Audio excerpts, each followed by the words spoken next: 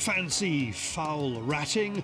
Airgun royalty Terry Doe is using the latest night vision and thermal gear from Infiray to get on top of the hungry rodents. I love shooting rats, I love it. Robert Bucknell's gamekeeper has a thermal spotter on loan from Pulsar he's using on foxes, and he won't give it back. You can tell exactly how far away a fox is. Which is the reason I need one, really. I find out about steel shot in old guns, while Nigel Farage gets candid about shooting. I think after about a dozen cartridges, I'll be on the floor. David brings you the news on the news stump, and James is all over YouTube videos in this week's Hunting YouTube. Welcome to Fieldsports Britain.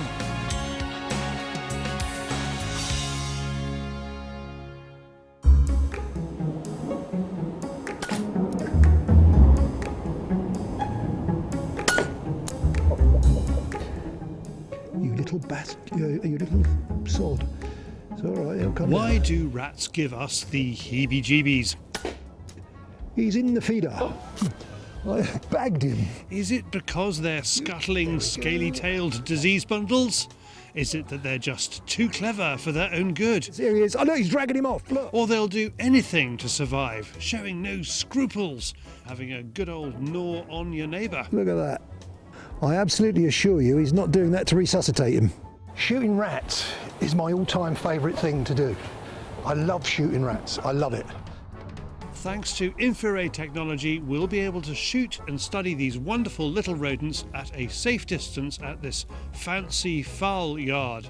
The rats here have got everything they need. They've got shelter, food and water. And hate them though I do, you have to admire them, because if they have those three things anywhere, pretty much, they'll exploit them and you'll have rats. And they've got a lot of rats here. Are you squeamish about rats then? Not remotely squeamish, but I'm not an idiot. I don't pick them up with my hands, I pick them up with a litter picker thing. I've studied them. Over 40% of brown rats carry Weil's disease, plus other pathogens. You have to respect what they can do to you. So it's no good being all butch and picking them up with your hands. People pick them up by the tips of their tails, which is what they drag through all the viral infected wee and mud and water and stuff that they run through all the time. Two of my friends and two of the dogs that friends have owned have had Weil's disease, and they used to call it in the old days, call it rat catcher's yellows, because it shuts down, I think it's the liver. I always get the liver and the kidney mixed up. I think it's the liver. And you go yellow because it doesn't do its job properly. They used to call it rat catcher's yellows because they all had it in you know, Victorian Edwardian times. It's not a pleasant thing. It really isn't a pleasant thing, and I'm the sort of, I wouldn't look good in yellow, would I? Let's be honest. You know, a healthy tan I'm okay with, but, you know, bright yellow, I'd look more like Homer Simpson than I do now. For many of you, Terry will need no introduction. For those of you who have never met El-Tel, some say the former editor-in-chief of Airgun World sprinkles 177s on his Weetabix and has 3 teaspoons of 2-2 in his tea. Take that small kill out. Earlier in the day, Terry had taken the RTI Arms P3 air rifle to the range to get everything set up and prepared. This is the Tube TD70L version 2 day-night scope from Infiray. Basically, it's a night vision scope that works in the daytime. It's got variable reticles on it. It's got superb clarity of vision. It's got magnification up to 22 from 5.5. Love the plane. You've got to love the plane. That's probably Charlie's private jet we're listening to. That's what it is. He said he's going to come by. That's what it is. There he is waving out the back. Yeah. Side lever. For some bonkers reason, the lever's on the left-hand side. Only one that I know of that is, but you get used to that. Fully regulated. 14-shot 177, heavily silenced. But the real deal is this thing. The first time I've used it was this very morning. I've been at Bisley all day, been very busy, and here's what I've achieved. Oh. You see, there's the reticle, and there's all my aim points. Because the scope is a fair distance from the barrel, you get a sort of a sight line, flight line disparity, which is great for longer range shots, not so brilliant for the close range stuff, but I'm making no excuses. They're going to be rested shots, I'm going to know where they are, and every pellet will land within a 177 pellet diameter of where I want it to land. As well as the day-night TD70L V2 scope, we have at our disposal the Infiray IEH35 thermal spotter, which will be operated by our friend and colleague Dan, who, thanks to the new audio capabilities, will unwittingly be providing commentary. Oh, he's ready. Go and have it. He's ready. As Terry also enjoys his carp fishing, he has come prepared with a comfortable seat. He also has comfortable shoes. That's a burden he has to bear in the name of charity. Here's something that's brilliantly simple, and it should be universal. This is an infrared torch, okay, an infrared lamp. Normally, to make sure they're off, you actually have to be looking through the night vision unit itself. But here's a mad idea someone's come up with. Look, a little light on the back to tell you whether it's on or off, because the only other way of doing it is staring down the wrong end of it and seeing a glowing filament, which you should never, ever, ever do. So that is brilliant. Simply brilliant. So let's start targeting these rats. The hope is they'll get less jumpy as it gets dark. Here he comes. It's him.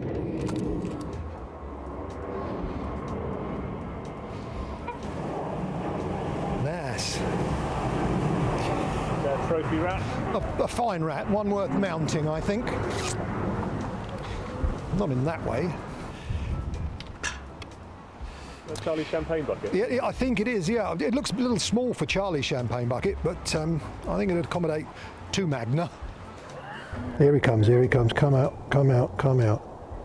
Come and face me. A little bit more. Here he comes. Come on. A little bit more. Here we go. Rolled him over, lovely. A little bit more. Here we go.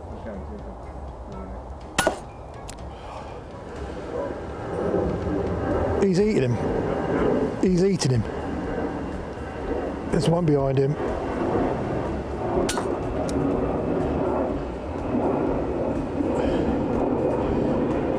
other one is still in the burrow.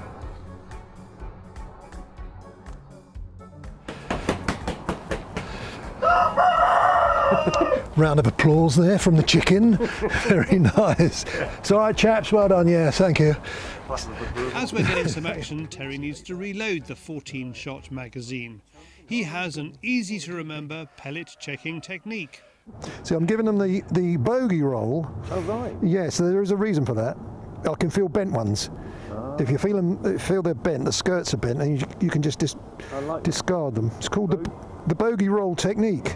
I love that. It's very low tech, but In front of the bin. With a momentary lull, Dan suggests we head through into the next dooryard, as it's showing promise through the spotter. stone dead. That's him. Yeah, please get it, 'cause that's a biggie. He's right.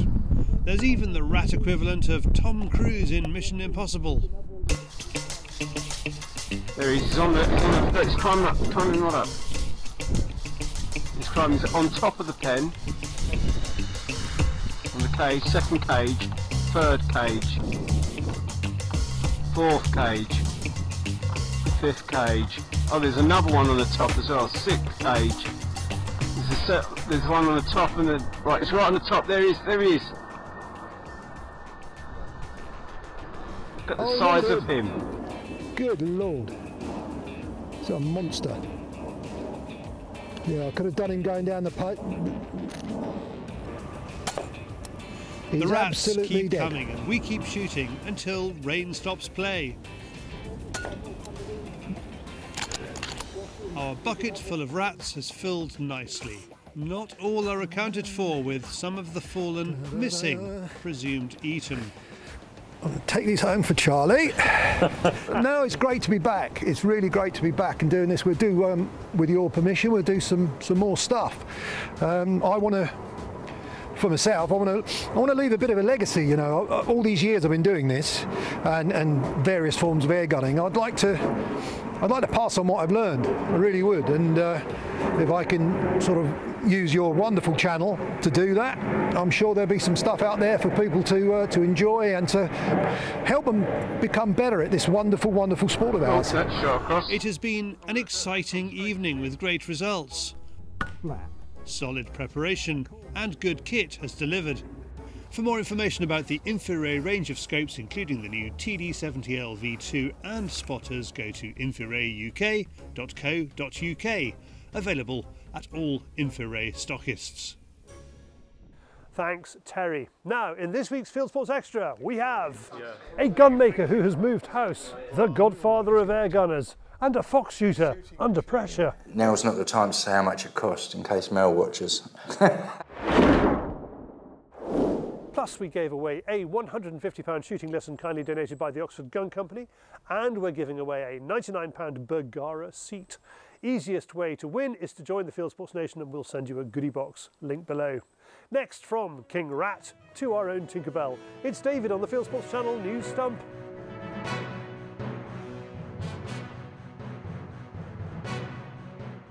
This is Fieldsports Channel News. The Welsh Government has ignored a huge public consultation on plans to licence the release of game birds, and now plans to licence it by the back door. That's the accusation from countryside organisations after government countryside agency Natural Resources Wales announced plans to introduce game bird licensing by 2025. A survey on birds licensing received more than 42,000 responses. Basque says the Welsh Government took only a small sample of views from its survey in order to twist the result. Basque is now considering taking legal action against the game bird licensing plan. If this was all to go ahead, and it's not a done deal yet, we'd have a general licence in place for game bird releasing in Wales. You'd have to abide by those terms and conditions. And here's the catch. It will be the anti-shooting Welsh Minister, Julie James, making the decisions of whether to issue a general licence or whether to revoke it. We can see what's going to happen there. An ex-Shooting Times writer has had his gun seized by police after posting a tweet about his improved mental health. Matt Cross, a freelance writer and author living in Scotland, wrote this tweet on his social media feed last week. The next day he received a phone call from the firearms and licensing officer from his local police. A day later, he was visited by 2 officers who took away his 3 legally held shotguns and 2 rifles, seen here in pictures that Matt took just before the seizure took place. Matt says Police Scotland has given him no explanation, apart from saying that the tweet about his mental well-being caused concern.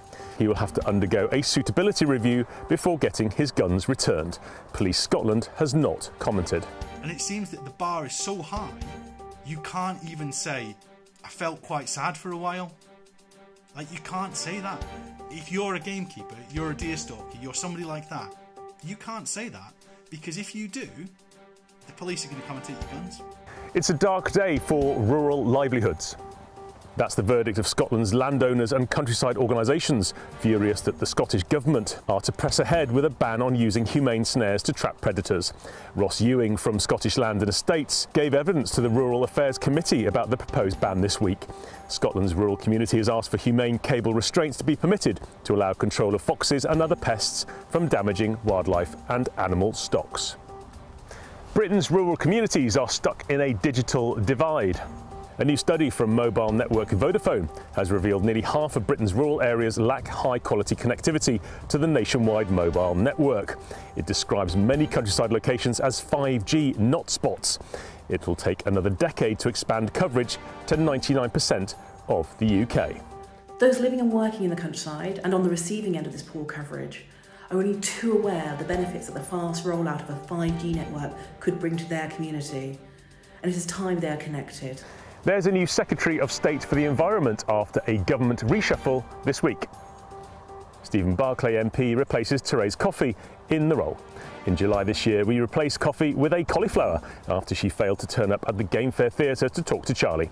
His voting record shows him generally in favour of the badger cull, and he consistently votes to sell off Forestry England. He also welcomes crackdowns on poaching.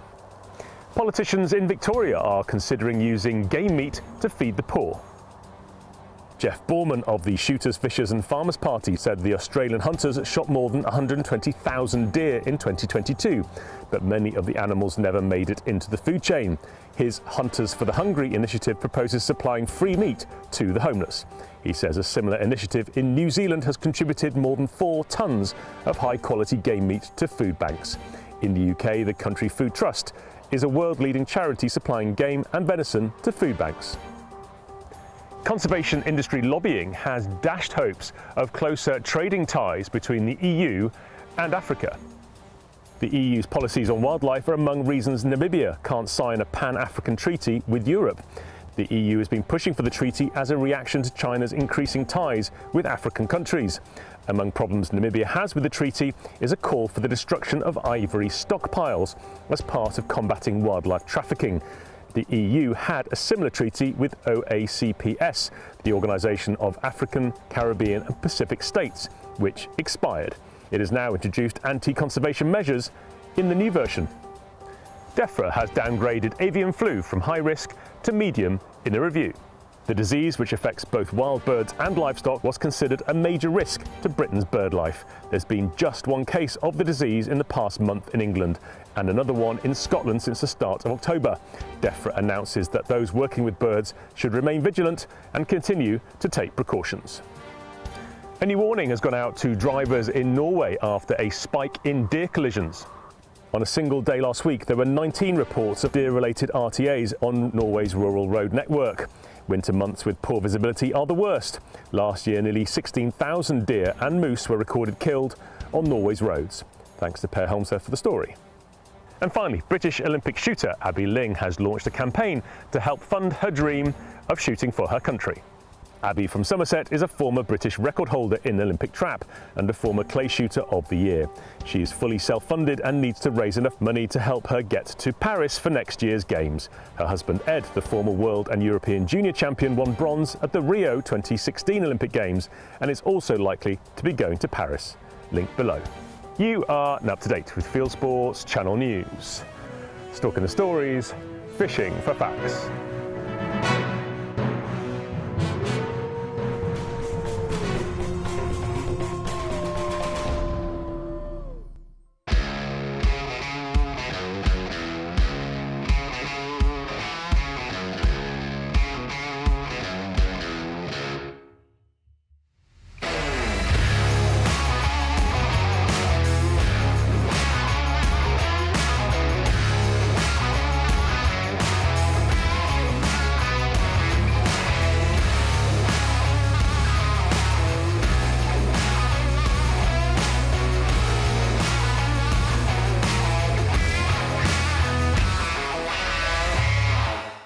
Next, Robert Bucknell gets to cope with newfangled thermal technology, fox shooting in Essex.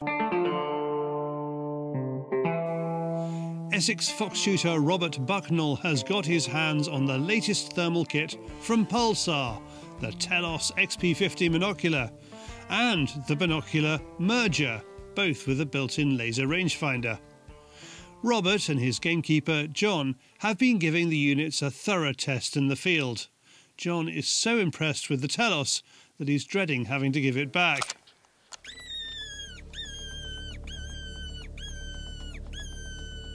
Hey! Hey! Yes, John is our keeper here, has been for a little while now. Super keen fox shooter. He's used 223 for quite some while and been very successful with that. And he's now gone over to a 204 Ruger. 32 grain bullet at 4,200 feet a second. It doesn't drop much, and so it's allowing him to not have to guesstimate distances. Very flat shooting, and this is why John's getting all excited, because he's now can tell exactly how far away a fox is. Which is the reason I need one, really. No, yeah, brilliant. It is perfect combination. Yeah. And the scope on it is a XQ50. It's the Fermion 2 Pulsar. And again, that is more than I'll ever need on top of the gun. I usually go and wait out. I sit out in a place where I think there may be a fox or there is a fox, and I'll wait there for, well, sometimes up to 5 hours.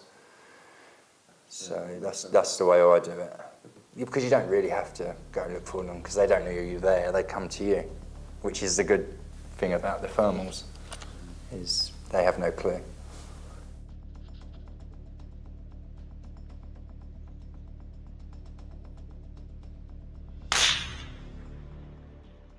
He actually achieved over 100 straight. He shot 100 foxes without a miss. Some of them he had to use second shot on, but he hit 100 foxes without a miss, which is not bad going. Usually I get to 100 by New Year's Eve. I'm usually scrapping around trying to get to the 100 mark, but this year I think I'll be all right. But you have been fox poaching, haven't you? Yes. Because they ain't all here. No, that's... I have, there's like 6 different places, so if I get desperate, I just go around them all. Right. He'll start off here, goes round, and then he goes and toddles over various places. He does have permission. Yeah, I do have permission, And I'll get in about 4, half 4, and then get up again for work. So... But the kit now is so successful that, again, from the safety point of view, from it's going to make you even more efficient if that's possible. These days, especially after lockdown, we've got people that are wandering around with a dog or something at some silly times in the night, and without a lamp, they don't know you're there. I was sitting in a high seat in a oak tree, well hidden, and looking across, and there's 2 people, the dogs are running loose. When they got to 50 metres, I just did the normal greeting of, good evening. Can you put your dogs on a lead? And they're going, they're a little upset because somebody's obviously can see them and what they're doing. And then they put the dog on the lead and say, thank you very much. If you can keep them on the lead in the future, that'd be most kind. And just that sheer effect of going, I'm being viewed and I don't know where, that has that effect that hopefully in the future they will keep the dog on the lead or they won't be there. So thermal is such a good thing in so many different ways.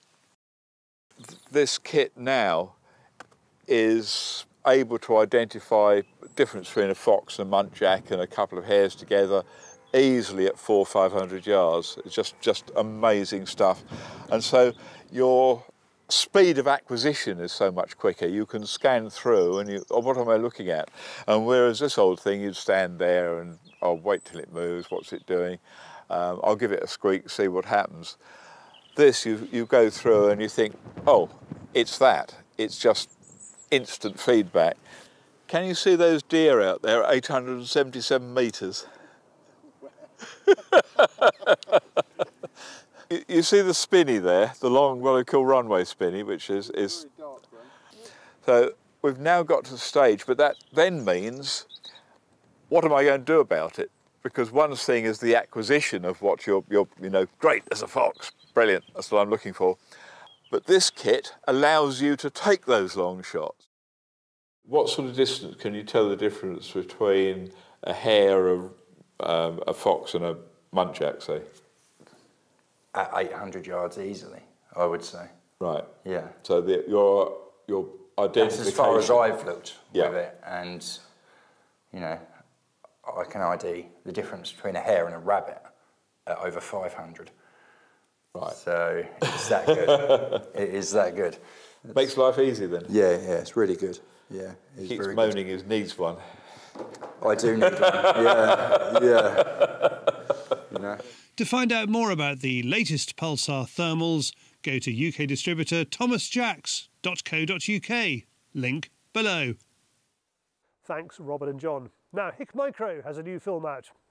Here's Dan Chart to introduce it. Welcome to Uxbridge here in the UK. Behind me, this rather impressive building, is HIK Micro's London office. Today we are here to have a look at 2 rather impressive new units. This is our Condor. It's our latest product. It's a laser range finding thermal imager. beautifully ergonomic. We've got a range finding button there which operates our rangefinder here. It's a 1000 metre range, accuracy within 1 metre. Detection range of this unit, which is the CQ50, is 2,600 metres. This unit is absolutely superb. There is nothing better on the market, in our opinion, in terms of function, feel, design, quality of image. It's all there. Here we have the HIK Micro Thunder Zoom. What's different about this from other scopes is that it is a true optical zoom. So traditionally, digital rifle scopes have relied on digital zoom.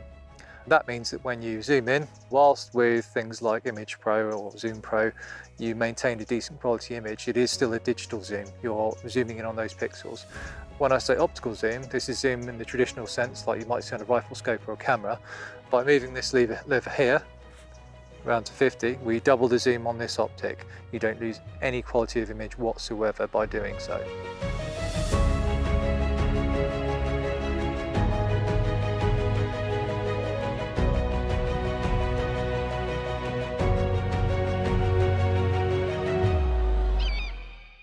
Click on the link below to watch more of that. Next up, you may think that your old gun has had it once steel shot comes along. Not so fast, say the Blacker boys, as I find out at a gunsmithing evening in Cornwall. A group of Cornish shooters get together to celebrate the arrival of new resident Jim Blacker and to have a look at his family's extraordinary gun collection. Here's a celebrity shot putting an 8-bore to his shoulder. I mean, I tell you what, I wouldn't mind to go with it, but I think after about a dozen cartridges, I'll be on the floor. The Blacker family is remarkable. Bill Blacker is one of the top gun makers in the country, working for lots of other gun makers. Tonight, people have brought along their guns for the Blackers to look at, and here's an interesting one. So I've got an attic find here that was presented to me because it wasn't on anybody's certificate. Yeah. So I contacted Devon Cornwall Police, give them the details, and got it put on my certificate. So I got 12 bore with 2 different sets of barrels. Right. I've cleaned it up a little bit, and I was hoping you could just tell me a little bit more about it. It could have been a paradox originally. Yeah. Looks like the paradox been taken out at the end. So what's the paradox then? Paradox was the last inch and a half of rifling. Okay. So they fired a solid bullet through the bore, and it twisted it towards the end, which gave it that extra accuracy and power towards the end. Okay. So what we used to do was alter the centres of the breech end, of the nose end, so that we could get them on point of aim at a target. Okay. But because the loads weren't that pressurised, we could only get a certain distance to get accuracy. Oh, I see. So yes, that was the reason why. I would say that they went from that, obviously shooting game birds or partridge, pheasant, pigeon, whatever. Then they went to this, to shooting maybe wild boar or other types of just bigger game. Rather than buy a second gun, have a second set of barrels. They put it in it. Yeah. This barrel is, you can feel the weight from that to that is significantly stronger because of the round that went through it. Yeah. So would I be able to shoot steel shot with these barrels then? You will do. Not in the original state of it being paradox. Okay. Because the paradox, you couldn't drive. Steel shot being not compressible like lead, it wouldn't squeeze its way through the rifling. Okay. So it couldn't drive its way through. But we would need to measure the bores that there was up to these sizes and dimensions that would release the shot, the steel shot through the bore without causing extra pressure on the face of the gun. Most barrels you'll be able to shoot standard steel shot, so standard pressure, as long as it meets the requirements, so no more than half choke. The bore sizes are correct, the chambers aren't too tight. If your barrels don't meet requirement, we can sleeve or we can make new barrels. But as long as we believe that the action's strong enough, we'll give it a chance. We can give everything a chance. And we strongly believe in English guns are strong enough and are powerful enough. The big message of this evening is that if you think your gun won't shoot steel, the chances are it probably will. It might take a tweak or even a bit more than that by a good quality gunsmith, but, say the Blackers, don't cash it in until you find out. If we see your gun rolling and we believe that it will pass steel shot and we don't need to do any work for it, you'll just pay for the proof, the carriage and bits and bobs, and we're happy to inspect any guns people will have for free to see if they're still shot worthy. And if they won't meet it? Then there's other, it can be, they would need jointing where you tighten the barrels to action. You could need your barrel sleeving, which chokes removing. Yeah, chokes removing. Okay. Chambers lengthening. If they needed sleeving, you could be for an English gun. And our work is best quality, so you would be anywhere between £2,000 and £4,000. Even falsing cones. Yeah, in falsing cones. There's so much stuff we can do. There's so many adjustments we can make to English guns, or to all guns, that will get them through, still shot, make them up to spec, and we're very confident in the British gun making trade. And we strongly believe, and it must go across to the British shooter or the world shooters, that our guns are the best in the world, and the old guns are adjustable to fit and to comply to the new rules, as long as a qualified gun maker, gunsmith, that has got some credibility can adjust these guns, and they will have a very, very fair chance of passing proof. A very rough sort of idea on it. I would say this was worth, with 2 pairs of barrels, probably around £2,000 to £3,000. Reason being is that these barrels are very rare. The Damascus is in good order. Wesley Richards being a very excellent old gun making firm of extreme quality, and the rarability being that one's paradox and one's normal shot, and you can't get this gun very often. It's a gun that's very rarely appears. Yeah, very happy. Yeah, plus thank you. For more from the Blackers and for the gun-making label they own, George Daw, there's a link below. Thanks to all who took part in that. Now from guns to this week's Fieldtester, and we're looking at Crispi boots.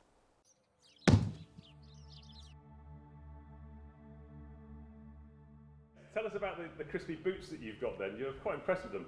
Yeah, super impressed. So we just added Crispi to our range of footwear in May, and they have, to be honest, been flying out the door ever since. We've got the Crispi Hunter boots, which have been branded as hill slippers by some, but these ones are the ones that have been the best sellers for us so far. So this is the Crispi Highland Pro. It's a Gore-Tex gaiter moulded over the top of a Gore-Tex boot. So if you have a look inside, you've got the BOA lace system. Easy to pull out, press in, tighten up. And so you can get that super tight, so you're not going to have any space around the ankles, not going to be any rubbing or anything. You've then got a T-zip, which I think is like a dry suit zip, basically. It's what it reminds me of. I don't know if you can see that. So that's fully watertight. And then on the outside, you've got, this is actually Cordura that's woven with Kevlar, so super robust and fully waterproof. So you've essentially got 2 waterproof membranes, one on top of the other. These are amazing for going through gorse, heather.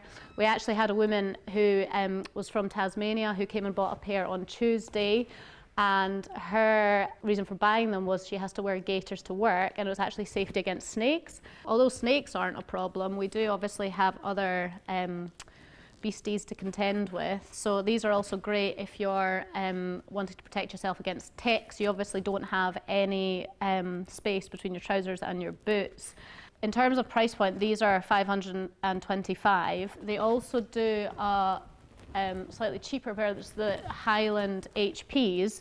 So again, it's a fully integrated Gore-Tex gaiter over the top of the boot. These are $395, and they have slightly different features. So instead of the T-zip on this, these have a standard YKK zip, but they have a gusset just to make sure that there's no water getting through that. And then internally, they've got a speed lace system different to the BOA system. So you do have 2 different options depending on what you want to use them for, what your budget is really.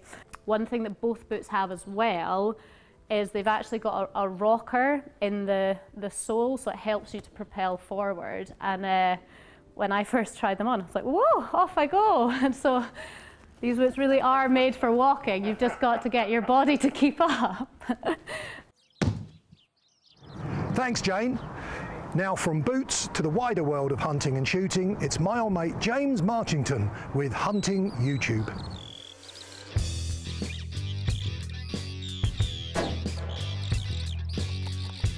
There's a ton of new hunting and shooting videos appeared on YouTube this week, some better than others. Here are the ones I reckon are well worth a look. First, for pure escapism, this one's hard to beat. It's from Sean James, an outdoorsman living in a log cabin he built himself in the Canadian wilderness. He keeps the talking to a minimum to let the natural sounds shine through, and in this episode he's cooking duck breasts on the wood stove and making his first outings of the deer bow hunting season. Next to Australia and a very different type of film that feels more like an FPV video game. Jack is shooting camels in the outback. He explains this isn't hunting, it's culling an invasive non-native species. As he goes, he talks through the challenges faced by gun owners in Western Australia, which sound uncomfortably similar to the UK. Staying down under, the South Island rifle walkers are living up to their name, trudging around New Zealand's mountainous Fiordland National Park in search of a bull elk. They camp out in a ferocious storm and get close to the biggest deer they've ever encountered, but should they take the shot? Back to the UK, and Wash Wildfowler is out with Robin from Team Foxer, flighting duck on Boxing Day last year, something that's become a bit of a Christmas tradition for him. A mixture of night vision and shot cam footage captures the action. That Robin gets about a bit. He also pops up in this one from David of Predator Protection UK. The intrepid duo head off into the Forest of Dean in search of squirrels, foxes, wild boar and more. They have quite an adventure and end up shooting a fallow buck with badly tangled antlers. Fieldsports with Speed has organised a driven game day at the Winscombe shoot in Dorset. He's filming rather than shooting himself, but he has a great time enjoying the atmosphere and camaraderie of the day and beautiful scenery. Next, here's the latest from the TGS Outdoors Gun Review series. Johnny and friends pit the latest PCP airguns against Rimfire cartridge rifles, then take a look at some classic Winchester hunting rifles, dive into Spanish gun factories, and get techie about ballistics. Finally, talking of airguns, Andrew from AM Bushcraft returns after a break with, as he puts it, a whole new attitude. It's good to see him back at it, shooting a heap of rats around the farm and promising more shooting action and kit reviews in the weeks to come. Well, that's it for this week. I've put all these films into a playlist for you. Click on the I symbol top right or check this film's description. If you have a YouTube film you'd like us to pop into the weekly top 8, email me the link. jamesm@fieldsportschannel.tv. And that's it for this week. If you haven't done so already, please whiz over to our website, fieldsportschannel.tv. You can click to like us there on Facebook and on Instagram. You can follow us on Twitter, subscribe to us on YouTube, pop your email address into our register page and we'll contact you about this show. Fieldsports Britain is at 7 PM UK time every Wednesday. And this has been Fieldsports Britain. Good hunting, good shooting, good fishing, and goodbye.